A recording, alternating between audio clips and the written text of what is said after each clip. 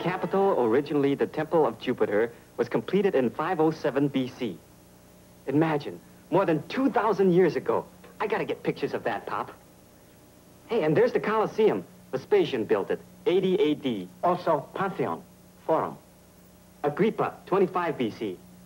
At last, self and number one son can relax and enjoy fragrance of ancient history.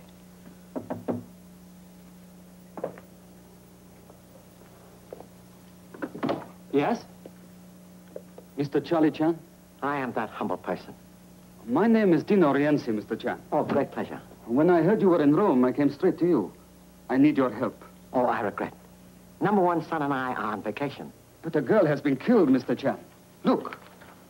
She was young, beautiful, and now she is dead. I want you to find the killer, Mr. Chan. Have always understood that Italian police are highly efficient, Mr. Rienzi. The police. And how often the wrong people get hurt. If you could only keep the innocent from being involved, Mr. Chan. Including yourself, Mr. Rienzi? Now I must be most honest. Yes, Mr. Chan, including myself. You see, John Marsh was a great friend of mine. And I am afraid there will be much unpleasant publicity for me and for other friends of mine unless the murderer is found at once. Maybe I can help you, Mr. Rienzi. I use the Soderheim method. It's the latest system of logical deduction. Pop, you go look at those old ruins. I'm going to take on the case.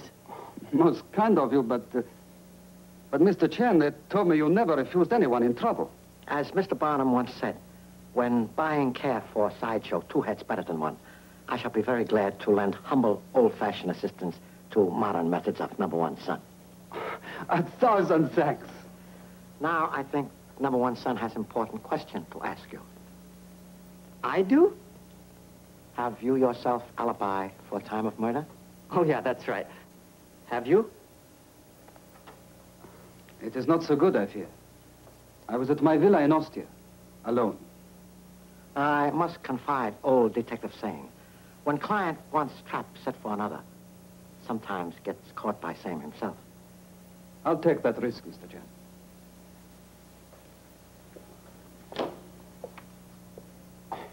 My address. You can reach me there at any time. I better get busy right away. Oh, but of course, and by all means. Now, as your partner, tell me, where are you going to start? With the police. Find out what they know and go on from there. One moment. You have very excellent idea, but suggest you change dressing gown to less conspicuous garment, hmm? Oh, yeah.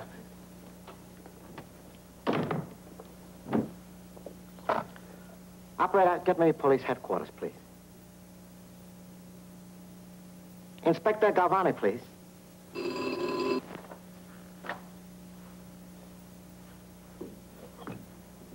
Pronto. Oh, you, Inspector. Si? Charlie Chan speaking. Charlie Chan, but here in Rome is not possible. Yes, in Rome, and so happy to talk to old friend. I hope you are strong enough and able to cope with distinguished detective about to pay you a visit. Delighted, old friend, delighted. I need your help badly.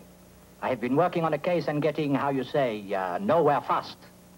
A case of great importance to my government. A leakage of information about our new and very secret reactor plant. So sorry, Inspector, but it is not worthless self who plans to visit you. It is my number one son, Barry, who, like all boys, wants to be modern scientific detective. I am permitting him to help me on murder case. Oh, I see. Well, I am very occupied. But never mind. For you, anything, my friend. Thank you, Inspector. And as soon as murder case completed, I shall be honored to assist you on serious problem that is troubling you. Again, deepest thanks for any help to my son, and also deepest sympathies. I thought I'd better look kind of conservative. Is this all right? Oh, very sedate. Like nuclear explosion. Oh, it's quiet. If you think so, my son. Now, I have just called Inspector Galvani, old friend of former days. He expects you. Gee, thanks, Pop. Oh, I hope he doesn't think I'm muscling in on him. Of course, I'll let him make the arrest after I solve the case. Oh, I'm sure you will, and very, very generous of you. I'll be leaving now. Oh, by the way, what are you going to do? Newspaper says Miss March was singer at Acadian Club. I shall pay visit to same. Might as well. Though I reckon the police have already been there. Well, keep digging, Pop.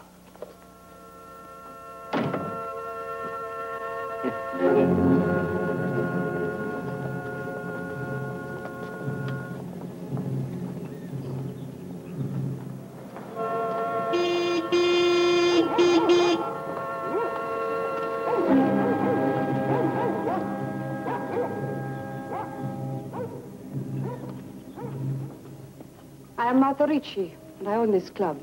What can I do for you, Signor Chan? I would be most grateful for answers to a few questions. Questions? What about? Matter concerning unfortunate murder of beautiful American singer. Ah, yes. La Poverina. Well, of course, if I can help. But I know so little. You are from the police, senor? No, quite unofficial. But have been employed by Mr. Dino Rienzi to make inquiry. Rienzi? Seems surprised. You know this gentleman? Oh, yes. He used to come to the club a great deal. But lately, not so much. One imagines that he and the... But it is information you want, not gossip, no? In murder investigation, Miss Ricci, everything is grist to detective's mill. Please continue. At one time, it seemed that he and the little Miss Joan were in love. One hoped perhaps wedding bells for them. The last few weeks, very seldom we see Signor Rienzi. Forgive me, Signora. You are engaged. Mr. Chan will excuse me. What is it, Alfredo? I've picked up the special order, Signora. They're very special lobsters, you know.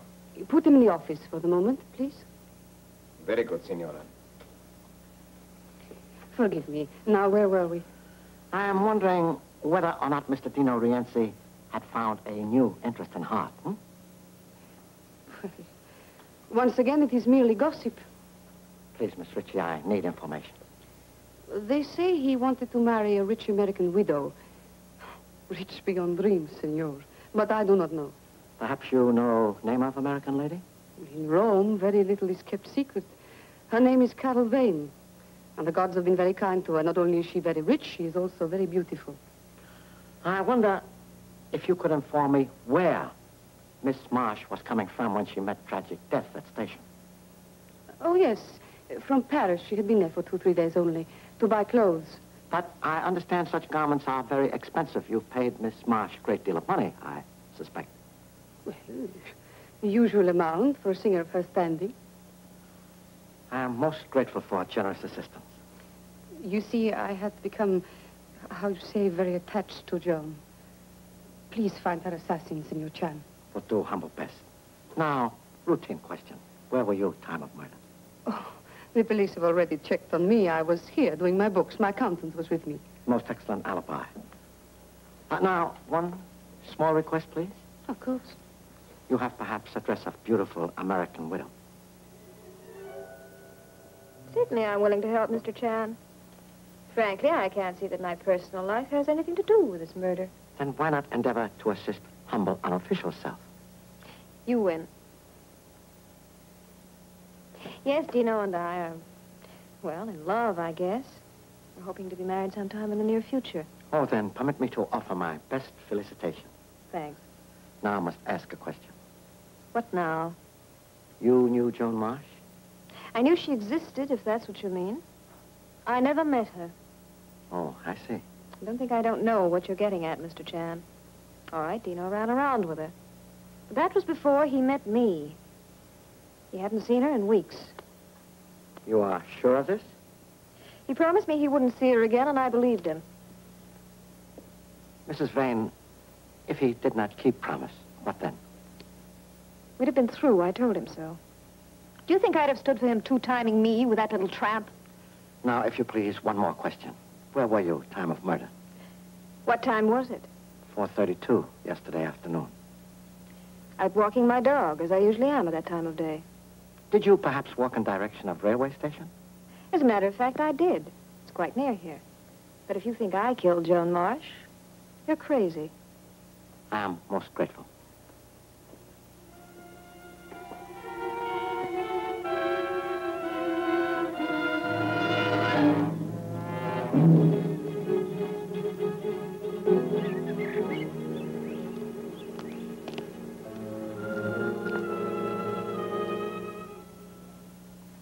All right, Mr. Chan.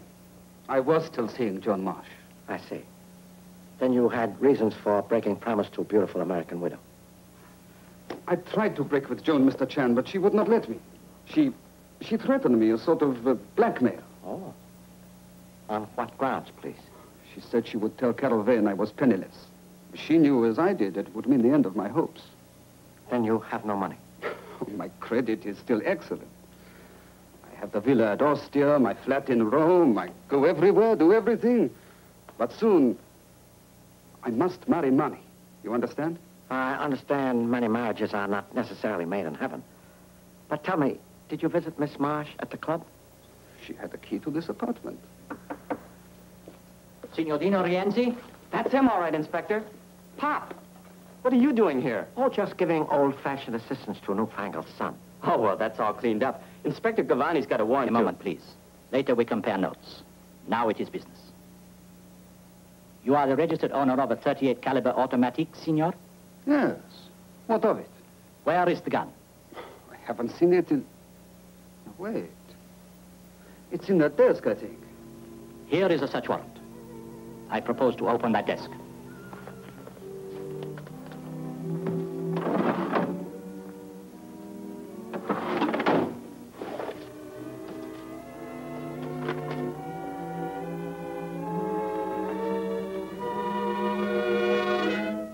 This gun has been fired very recently, Signor. Oh, it's impossible. I haven't used it in years. You are aware that John Marsh was shot and killed by a bullet from a 38 automatic? What do you say? Ballistic tests will show if this was the gun that killed John Marsh. But it couldn't be. The tests will show, Signor. Meantime, I must ask you to accompany me to the police station. But Mr. Chan, I didn't do it. A visit to police station cannot prove guilt if innocent. I suggest, Mr. Rienzi, you go willingly. Signor.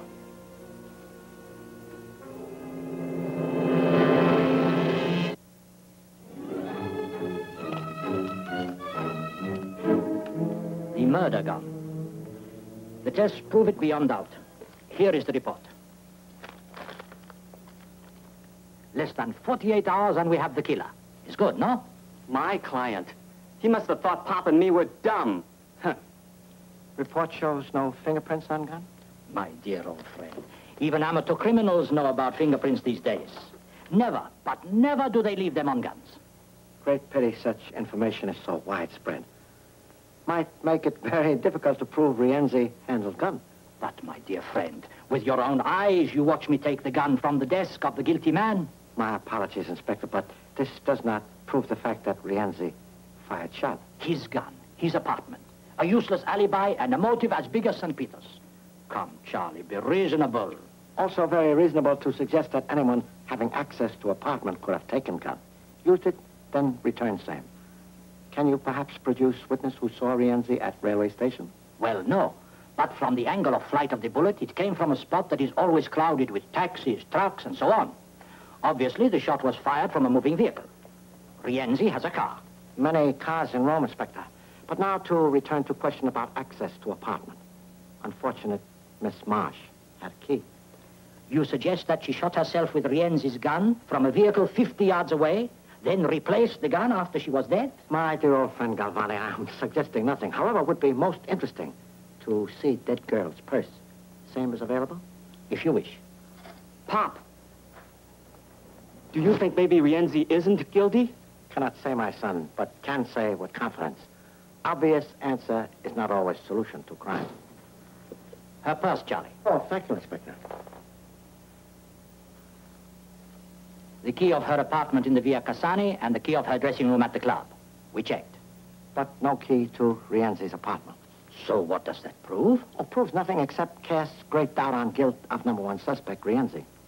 You think I have not a case, then? Well, you have very good case, Inspector. Kind of case all defense lawyers welcome with open arms. You think I should let Rienzi go? Not for humble ex-policeman to say. However, do not think would be dangerous to release Rienzi. Of course, providing he remains in Rome.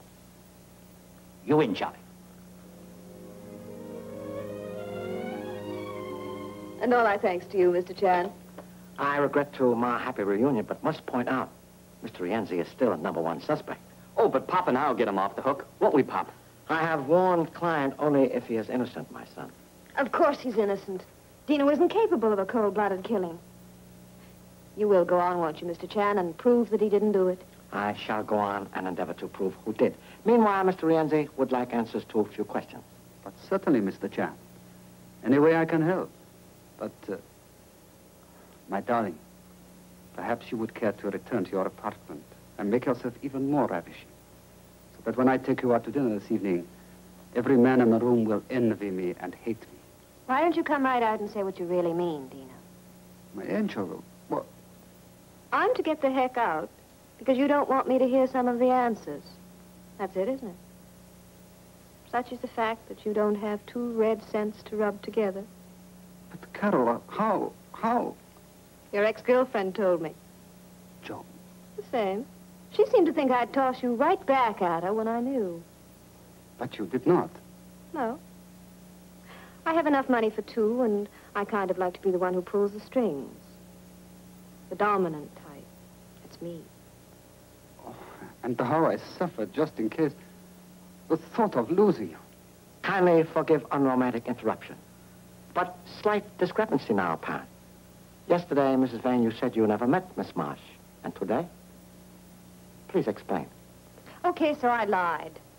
But only because I didn't want to be mixed up in this whole thing. I did meet her. Only once. She came to my apartment. For purpose, I imagine, of informing you about future husband's financial difficulties? You should have seen her face when I told her I didn't give a darn. And when was unfortunate lady's visit, Mrs. Vane? See. I know, it was the day she went to Paris. She told me she was on her way to the railroad station. Did she ever ask you for money? Wouldn't have done her any good if she had. No, she didn't. In fact, when she opened her purse, I saw a great wad of money. She had plenty, believe me. You have been most helpful, Mrs. Vane. Thank you very much. Mr. Rienzi, did perhaps Miss Marsh ever ask you for money? Me, Mr. Chan? No. In fact... Yes? Recently, she seemed to have money to spare. She offered to lend me some. Naturally, I refused. Naturally. Wonder where she got it from, Pop. Not from that crummy club. I assumed she had a friend. But when I asked her, she said something rather odd. What did she say, please? She said some people find a fortune in an oyster. But she said she found hers in a lobster. Lobster? The lobsters are picked up by Alfredo Sabati each Thursday, and always from the same source. An old fisherman called Toselli, who in addition to his lobster pots has a small boat for coastal fishing. Nothing known against him. And what all this has got to do with the murder of an American singer, I'd give a year's pay to know. Cannot say, but would like slight information, please. At your service as ever, Charlie. Coastline where fisherman Toselli does his fishing. This coast is fortified? It is. And even more important, our atomic reactor station is secretly being built somewhere along that coast. Inspector. Would suggest we meet tonight at Acadian Club after it closes. At 2 o'clock in the morning? Best time for dirty work.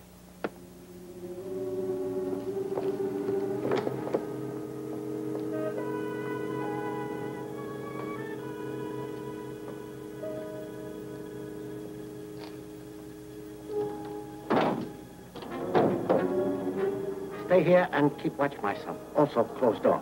Okay, Pop.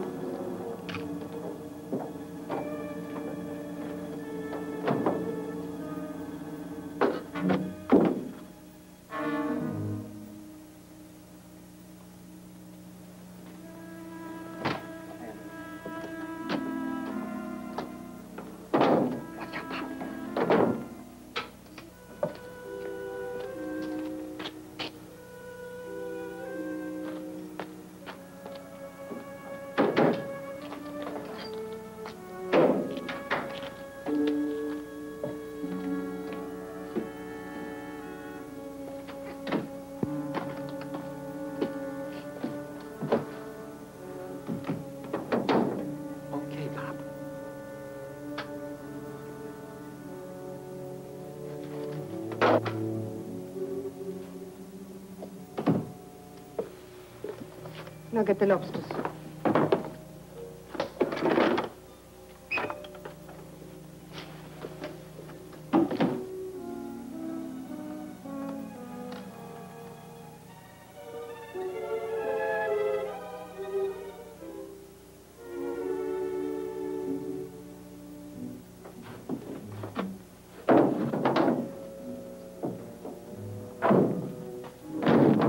Got it, huh? Ejected cartridge case from 38 pistol. No sign of Inspector? No, not yet. And it's way after 2.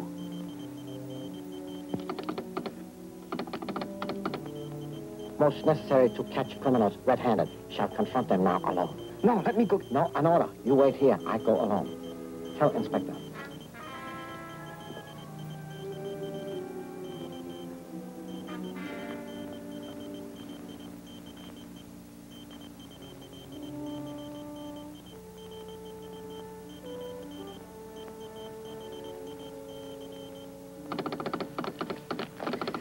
One more.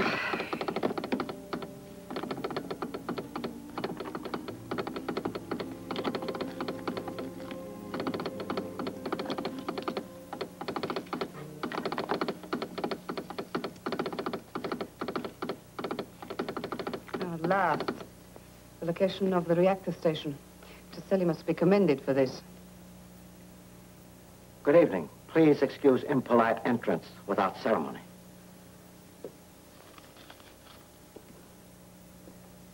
So, Joan Marsh discovered your secret and tried to make a fortune by blackmail. Very imprudent for unfortunate young lady.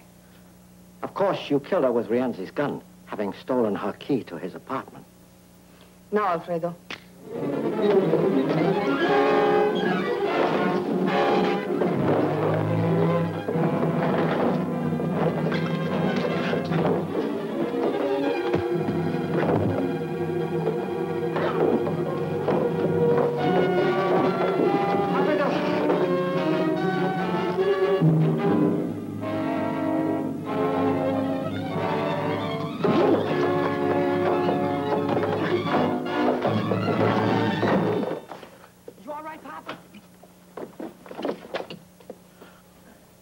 Inspector, a little bit late, but most glad to see you. Introducing 2 people who have been spying for foreign government. Gee, traitors. I also found this in Alfredo's van. No doubt bullet that killed Miss Marsh. After all, seems we had 2 cases in one, Inspector. Thank you, Charlie. Thank you. Get going, you two.